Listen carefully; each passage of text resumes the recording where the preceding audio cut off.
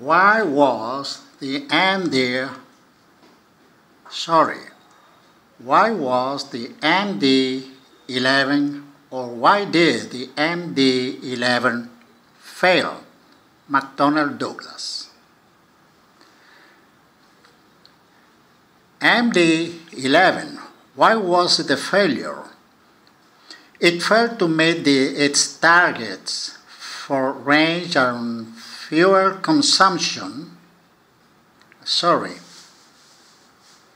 It failed to meet its targets for range and fuel burn, and American Airlines in particular was unimpressed, as was Singapore Airlines, who canceled their order for 20 aircraft in favor of the Airbus A340, which itself was later displaced by the Boeing 777.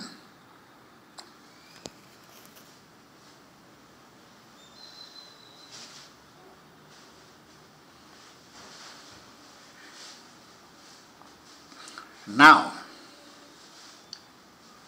you should be comparing the MD-11 to the 777 or 208, but to the 777-200ER. The MD-11 did not meet promised performance and was introduced at the wrong time, as they were already wide-body twin jets. The 767-8300 and A310, the 777 was released only 5 years later. Three jets are considered more difficult in terms of maintenance.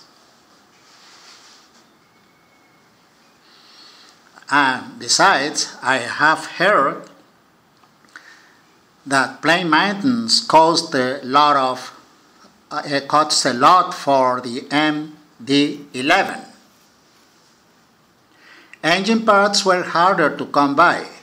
Production was halted because Boeing swallowed up Douglas and hence had no use for the plane when they already had the 777.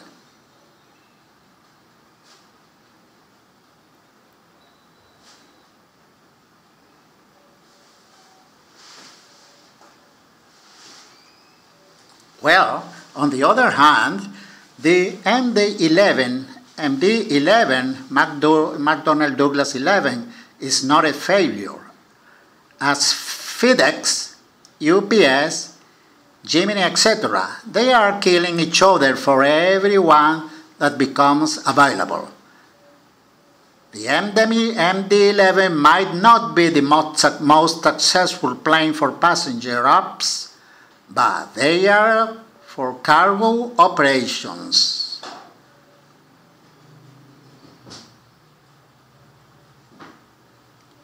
Your question is, then if they are that popular, why are the MD-11Fs not being produced anymore?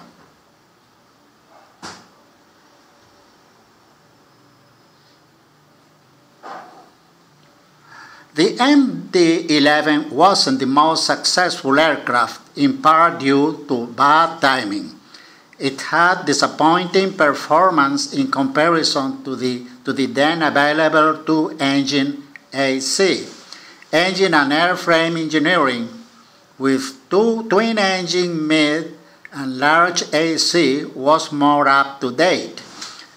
The MD-11 was a 1960s basic design from the DC-10 and was difficult to improve in comparison to the 747, remember 747-400, and other newer AC from both the A and B, without enough frames to cover the cost of more extensive engineering improvements.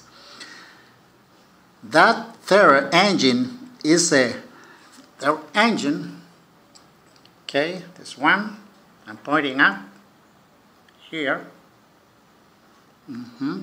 That their engine is a PITA to access the work on it, and of course, 3 engines would normally burn at cruise more fuel than 2 larger engines.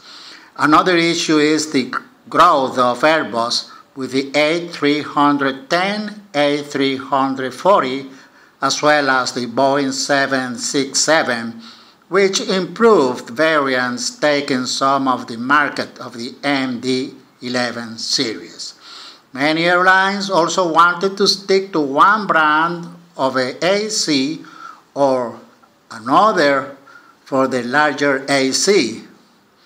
And despite the quality of engineering of MDs, they were one too many brands of AC with its own requirements. Thank you.